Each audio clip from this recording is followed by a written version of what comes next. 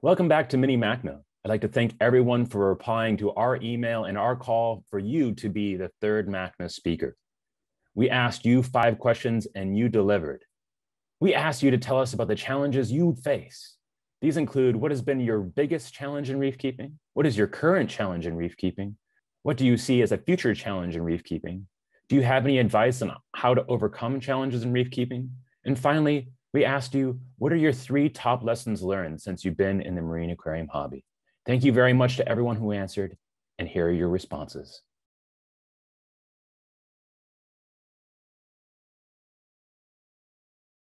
I would say my biggest challenge in reef keeping has been attaining, I guess what I would call a 30,000 foot view understanding of what I'm doing. My biggest challenge in the past, currently, and in the future is one we can all relate to. And it's pretty basic. That's keeping our hands out of the water. We can't help ourselves. And most of the time, to be honest, we do more damage than good by moving something around in that tank. So stop it. Keep your hands out of there.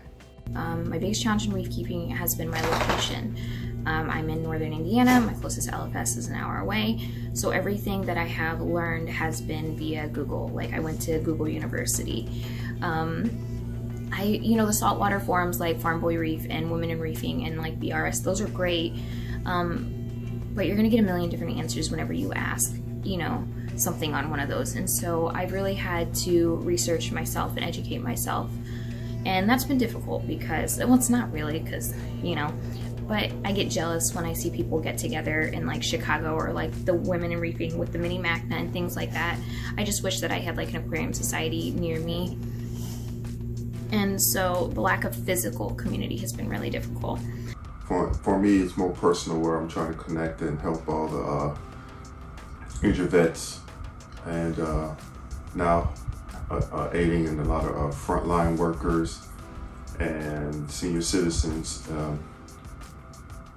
with their tanks. Some of them fish only, some are corals, and then it's just, getting the corals to them. And a lot of quality has slipped since it began, since I first started. Prices play a role too. There's some things that I'm not able to afford to get, namely they can't afford it. So I try to do my best and share. But it's basically helping out other vets that are in my situation and frontline workers and senior citizens. My biggest challenge in reef keeping has been keeping my enthusiasm up over time. I had a job at a public aquarium for 10 years, and so every day I would go in and do aquarium work for 8 hours a day, and then I would come home and do aquarium work at home. That's a tough thing to do, to bring your job home all the time. So yeah, if keeping your enthusiasm up is a thing that you need to pay attention to, getting upset or getting bummed out about what you're doing or losing oomph and vigor for the projects you have behind you, you're going to end up resenting it, and that's no fun. It's a fun hobby. You should enjoy everything about it. So if you find yourself getting resentful or losing your enthusiasm, think about what you really enjoy and what you would like to see in your aquariums, and then make that happen. My biggest challenge in reef keeping has really been the unknown, things that are beyond my control, things that I can't test for. And so I've had a couple different incidences in a couple systems, once in this one, once in a prior system, where an event happened where I had a fair amount of coral die off. And I still don't quite know exactly what had happened. It was something that was not something I could test for. Parameters looked fine. Even on an ICP test, nothing came back. It wasn't a heavy metal situation. So I can speculate that it's something environmental or biological, but it's something parasitic. But regardless, it's something that's happened that, despite my best efforts, couldn't do anything against. Equipment. I can do a lot of things for redundancy. Lots of best setup practices to to help prevent, you know, all the failures I can possibly prevent, but despite those efforts, sometimes things just happen. Good morning, my name is Dr. Gregory Berard and I run a marine biology program in Des Moines, Iowa, of all places, at Central Campus High School. And so when I think of reef keeping, it's from kind of personal experiences and also, you know, trying to train up 100 students every single year at maintaining all of our aquariums that we have in the lab. And so the biggest challenge, I think, is just finding time.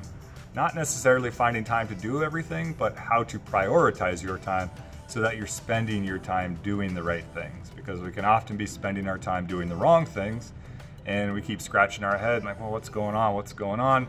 And if we kind of look back and even make a little checklist or a sheet of, you know, where should we spend our time? How are we spending our time?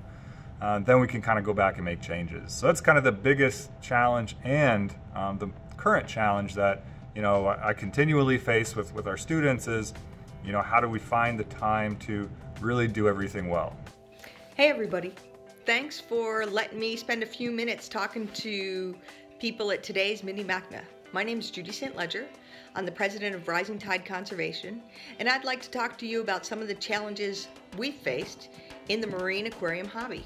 Well, first and foremost, people say, what's your biggest challenge? I'll tell you what the biggest challenge used to be. It used to be people saying, hey, do we really need to aquaculture marine fish for this hobby? Well, the answer is yes. And I have to tell you, I'm really pleased that folks have come on board and said, we do it with corals, we can do it with fish. And we are doing it with fish. And that's what I think is important. Aquacultured fish are a reality and they're a growing part of the marine aquarium hobby. Thank you, everybody. Thank you for helping to create them. Thank you for helping to raise them. And thank you for buying them, because it makes a difference. And we've all seen the recent news challenges and developments politically that have made having those fish available something important. I would say my biggest challenge in reef keeping is sticking with it when the challenges come. And they always do. For instance, I made a huge mistake in my refugium. Let macros get into the display tank. Now it's time to clean it up. And that's the part that's the biggest challenge to me, is sticking with it when the problems arise and instead of giving up.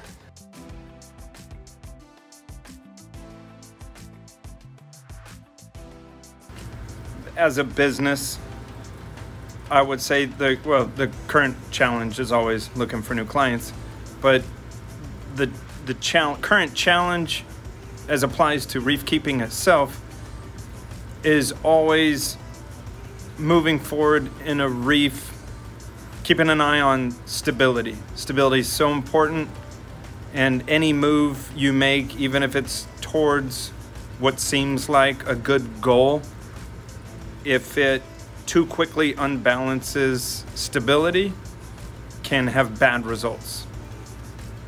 Hello there, Jeff from Cleveland, Ohio here to answer a couple different questions. First one being, what is your current challenge in reef keeping? Well, this system back here behind me is my new 220, and right now I would say the current challenge is keeping those nutrient levels above 0.0.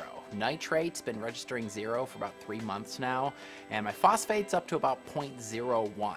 Now, I know it is not the worst issue in the world to have. There could definitely be way worse things out there. So the reason I'm saying this would be a problem is we put in the first couple different coral frags a week or so ago and really want to make sure that those corals don't starve on out. My current challenge, I think, is still water. But it's been being upstairs, its location. I had a very large tank, 300 gallons, and we had to move into a house to take care of my in-laws, and the only place for the tank was upstairs. A 300-gallon tank, you know, that weighs about as much as a car, so it's not something I could really feel comfortable with upstairs. So it's challenging to go from a tank that I could have put virtually anything in it I wanted to one where I really have to think about it. It's still a large tank by a lot of people's standards, but for me it is a challenge. My current challenge in reef keeping is deciding what to do with these tanks behind me. Do I want to do long-term projects that are going to take a year or two and have to have these tanks covered up during the day because I need to control the light for them? Or would I rather make each tank its own interesting biotope and make some cool displays that would really excite me? So that's a tough one to decide what to do. Both of them have their ups and downs. I'm quite interested to see what I end up deciding. Our biggest current challenge has nothing to do with fish and everything to do with people. We need people that are committed and interested in raising fish. So if you've got some broodstock in your garage and you're thinking, do I want to try to raise those babies? The answer is yes. If you're thinking, I might want to go back to college and do a master's or a PhD in aquaculture, should I do that? The answer is yes. If you're thinking, hey, can I start a business that makes sense in marine ornamental aquaculture? The answer is yes. We need more businesses, more biologists, more grad students, more folks in their garage raising fish, because there are a lot of fish species to work on, and we need everyone who's interested in being involved getting involved. Biggest current challenge, not probably one thing in particular, time maybe. 2020 gave me more time to be at home and to spend on this, which was nice, but time is always a factor. Other than that, it's a reef tank. You know, I describe reefing to people like a roller coaster. It's got its highs and lows, and you just ride out those highs for as long as you possibly can, and you just know that after that high, there's going to be some downturn low, and you just hope that those lows can be as least impactful and as minimal, and get back to those highs as possible.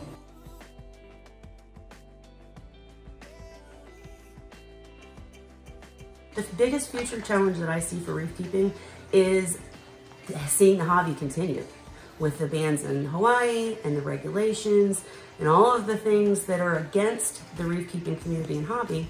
I think it's more important than ever that we share with everyone how important the hobby is to us and all of the positives that come of it, and that reef keeping can be sustainable.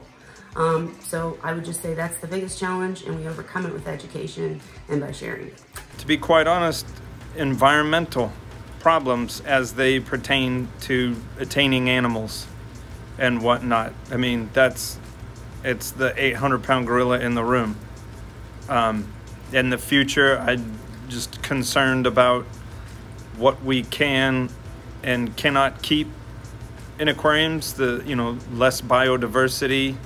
Places like Hawaii, the Indo-Pacific shutting down, this and that. So that is a future challenge of reef keeping.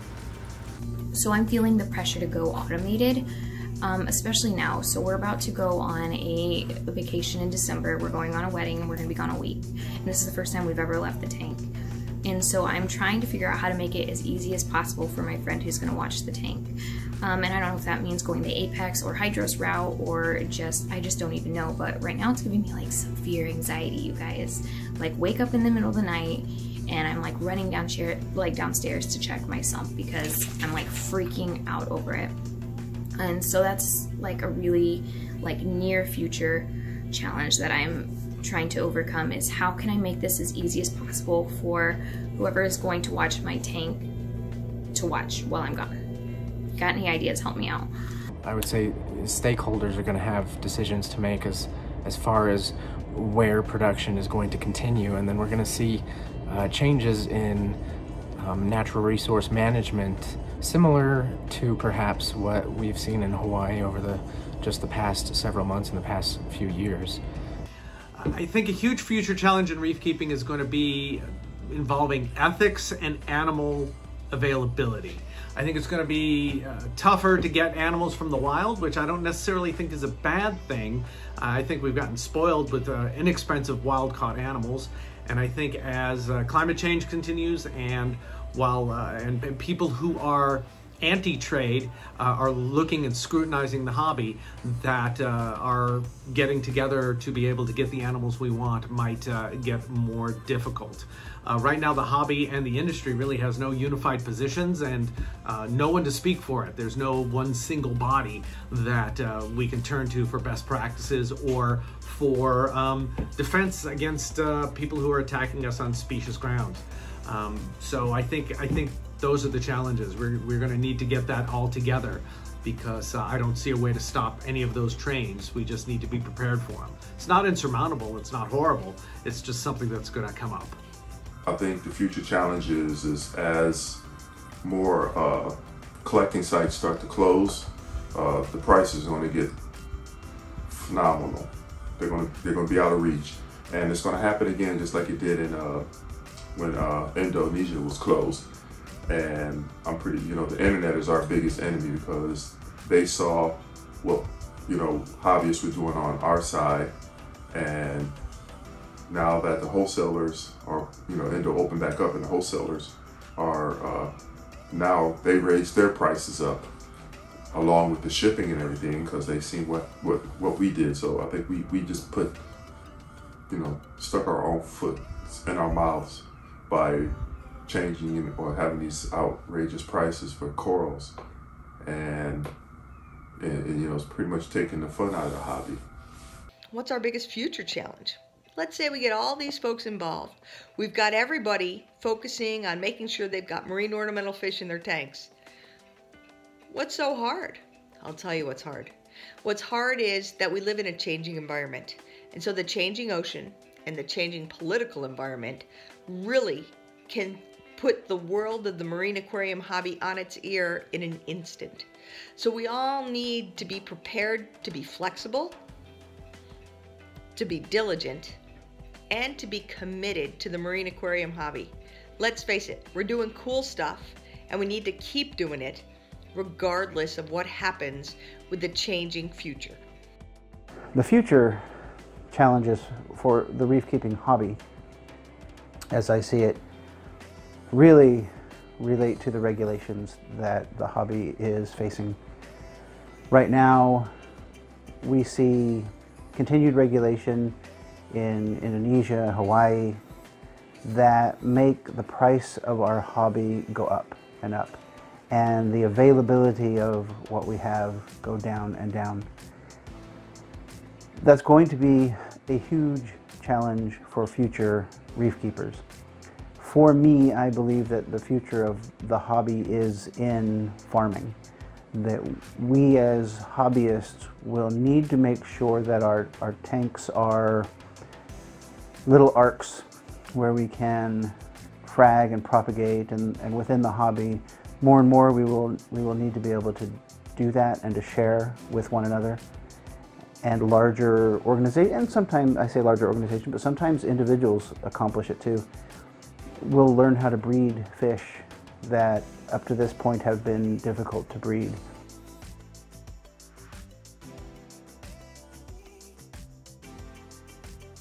Well, how you overcome challenges through reef keeping is through perseverance and having an open mind.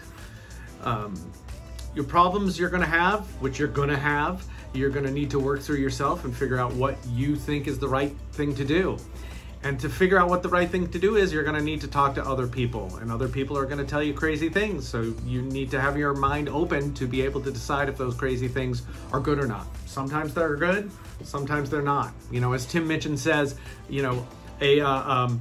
an open mind is great, but if you keep it open too much, your brain will fall out. So you need to be reasonable and vet what people are saying, but you also need to have an open mind. My advice to this: learn more, and keep listening. There's a wealth of knowledge out there. YouTube channels, you've got Ryan and Randy from BRS, Than from Tidal Gardens, Mark from Me Loves Reef, countless others out there. Attending events such as this, MACNA, great event for sure, to be able to learn from others that have gone through and really taken their knowledge of years, decades of different knowledge. And everybody's kind of got a slightly different philosophy on how they do things, their opinions on things. What I like to do is take a listen to everybody, hear them out, hear why they think the way that they do, and then form your own opinion. Put put your own experiences, put your own advice into that, and form what your opinion is to what you think is going to work best. The #1 strategy that I have used consistently over the years to overcome challenges in reef keeping is to learn. Just constantly learn more, and never assume that I have arrived at a place of maximum learning. If I have any advice to people in the hobby or just in reef keeping in general, it would be perseverance. You know you're going to have those lows, and there's lots of resources out there to help you through those in terms of educational understanding. Your experience is of course invaluable, but just perseverance and know that you can get things back to how they were. Don't be afraid to ask questions, but also you need to research yourself as well. Because like I said, you're gonna go on these forums and you're gonna ask them like a question, and you're gonna get 25 different answers for that question. And so you need to research yourself. So one, you know where these people are coming from with their advice, and two, you're able to make an educated guess yourself. Because you gotta know why you wanna follow the route that you're following. And so also, once you decide what you want to do, or you get an answer to your question, stick to it, because that's going to open up a whole different can of worms when you're jumping from, like, if you're asking a question from advice to advice to advice to advice. It's crazy. So research, but also ask. The answer for the past 12 years has been the same as I think it'll be for the next 12, 20, or 200. And that is persistence. By being committed to the hobby, by being committed to the fish and committed to the ocean, I think we can all be part of something pretty big and pretty extraordinary. And that's really encompassed by the marine ornamental aquarium industry. The big thing I tell my students is, I want you to fail. And that's from day one. That's what I tell myself. The goal is to fail and then quickly learn from that. It's not just to fail and forget about it. I think that's the hard part as well, is that when you fail, it can be pretty frustrating, no matter what it is. But if you reflect on it, kind of think about, why did I fail this time? What could I have done a little differently? And how can I change my outcome the next time? I think you're going to be more successful in the end. The advice that I have on how to overcome challenges in reef keeping, the first one I think is to be patient with your creation. When you first decide you want to have a tank, don't rush into it, plan it. It might be boring to bring out an Excel spreadsheet and start putting your things on it, but I'm telling you, in the end, when you plan it all out and you understand what kind of tank you want going in, it makes it a lot better. And so be patient with that process. Also, I think relying on the community. There are forums, Facebook pages, blogs, all over the place that you can watch and learn from and be inspired by. I also do planted tanks and pelletarium and things like that. And I can't tell you how many times I will see a video that inspires me to want to do a new tank or to tweak something in my existing tank. The people in the hobby, I have found, are its greatest asset.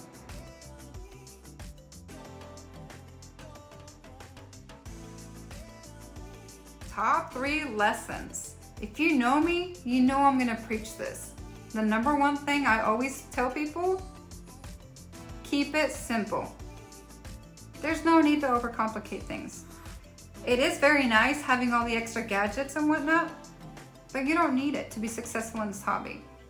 Second thing is one that I've already touched base on. Keep your hands out of the water. Stop it. I'm guilty of it. I know, I can't help myself. Try to keep your hands out of the water. And lastly, there is more than one way of being successful in this hobby. Be respectful of one another and help each other. #1, being patient. Being patient with an aquarium. I've been doing this for a long time, and you cannot create something really cool and interesting just overnight. So the patience, that's one. Number two would be observance. The whole reason why we would keep a reef aquarium is to observe it. But observing it for future pitfalls, you know, acro eating flatworms, aptasia, monopore eating nudibranchs, Mahano anemones, all those kind of things. Really closely observing things, and even corals fighting each other, what a coral should look like, what that coral looks like when it's happy, what does it look like when it's upset, trying to figure out, you know, what a coral looks like when they're fighting each other and the damage that they take. Keen observation of the aquarium, probably even water quality, you know, you can tell what things look like when a parameter might be off. So observation. Buy all the fish, go bigger with your tanks because it's still not going to be big enough. Don't chase numbers. That's like a legit one. Like, I've seen too many hobbyists completely crash their tanks because they're trying to fit into this little spectrum of numbers, and that's great. Like, you need to be somewhere, but you're gonna drive yourself crazy chasing numbers. And so if it ain't broke, you guys don't fix it. It's not rocket science. Don't chase numbers. The first of the 3 lessons I've learned has been to work smart, not hard. Working hard, especially over time, if you're gonna be in this for the long haul, working hard gets old really quick, especially as you get older yourself. For instance, I realized that I don't want to lug salt around. So what did I do? First, I set up about 400 gallons worth of salt holding underneath my house, salt water holding. So I'd mix up all that salt, and then I'd have salt for as long as that lasted. And then I realized that I'm lucky enough that somebody near me will deliver me natural salt water that's been filtered 10 times. So I put a 500-gallon reservoir outside my house, and every few months or so, Bob drives up with his truck of salt water and fills it up. So I don't lug salt anymore. And to move that water around, it's all pumped. So I just flip switches. It's that kind of thing makes the hobby much more pleasurable. The second thing is don't automate things you don't understand. If you haven't worked with it with yourself, you know, without automation, don't automate it. You need a working understanding of what's going on in your tank before you automate it. If you automate your calcium reactor and you don't understand pH and how calcium and alkalinity work, you're gonna have a bad time. So, you know, take some time and do it by hand first, then automate it. You'll have a much better experience in the long term. And the third most important lesson I've learned in reef keeping is don't make decisions when you're tired or stressed. If you get home from a long trip and something's goofy in your tank, do the minimum you can to get it through till the next day when you get some rest. You will make terrible, terrible decisions when you're tired, and that can cause you money and cause you to lose money and cause your animal's life. So keep your wits about you when you're making decisions, especially in emergencies. When I think about 3 lessons I've learned from reef keeping from over, I don't know, I guess a couple decades now, it's just observations are critical for everything.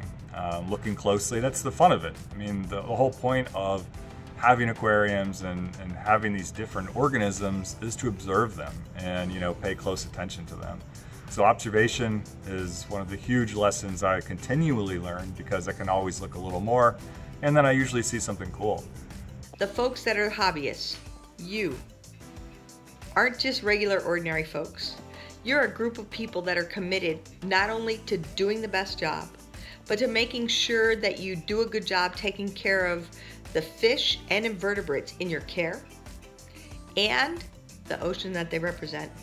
I really appreciate the marine aquarium hobby because it's folks that take their hobby into a much bigger picture of the world, and it's that commitment to the ocean that I really value and that I don't think you see with folks who knit. They don't really care about my sheep. But I've never met anyone who doesn't have a nano tank that doesn't think about, hey, what does this mean for the coral reef that it represents? That's what I like about the marine aquarium hobbyists, and that's what I like about MACNA. I really appreciate being able to talk to you guys today, and I hope you're having a kick-ass day. Take care.